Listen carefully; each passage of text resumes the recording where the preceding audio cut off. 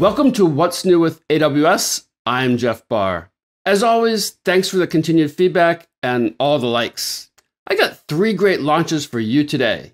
The first one, new VPC IP address prefixes. Actually took me a little bit of time to figure out what this is all about, but once I did, it's actually really useful. The net, so to speak, because this is for networking, network interfaces now support more IP addresses when you use them within a VPC.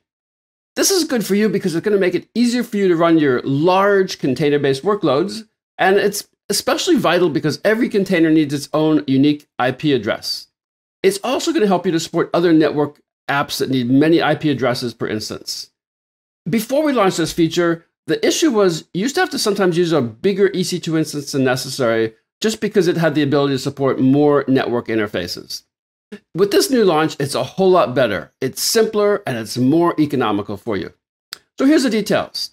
You could add this range to a new or to an existing network interface.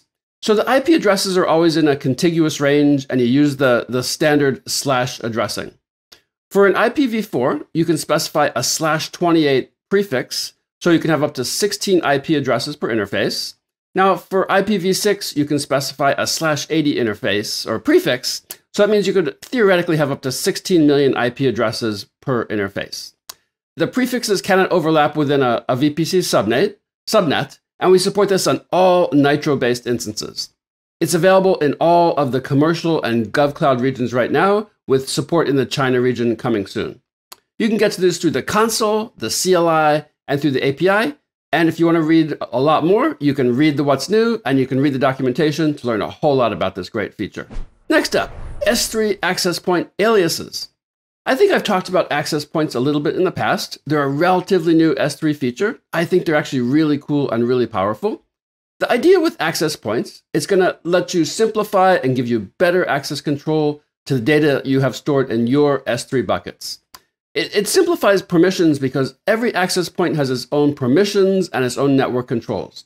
You can even have hundreds of access points per bucket if your use case is that complicated. So one bucket, multiple access points and controls gives you a lot more power. It's a lot easier for you to manage access. You can even control which VPCs can access the data. So with all that as a setup, what's actually new? Well, each access point now has an alias, and you can use that alias anywhere you'd reference an S3 bucket. That alias is just a URL, so you can use it for any object-level operations, a put, a get, a list, and so forth. It's super easy to use because we assign an alias automatically when we create an access point for you, and any of your existing access points, we've already assigned an alias for you.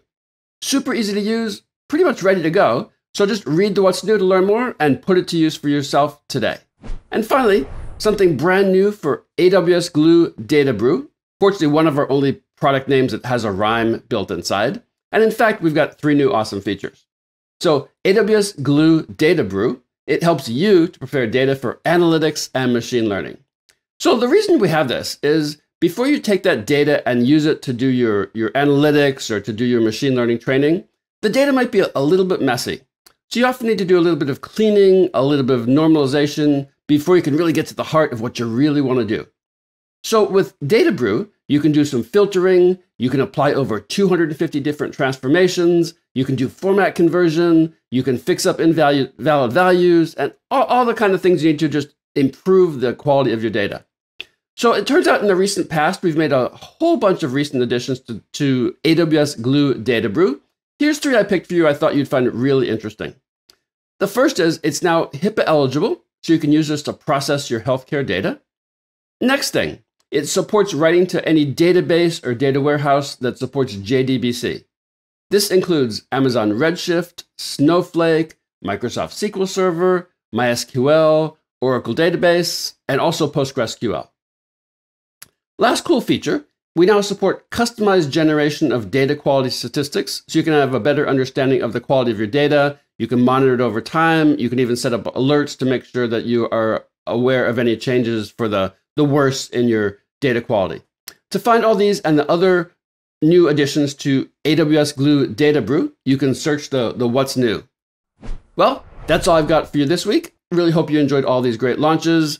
Keep your comments coming. I always love them, read them all. You can click through, you can like, you can subscribe, leave a comment of your own. Thank you so much for watching, and we'll see you again soon.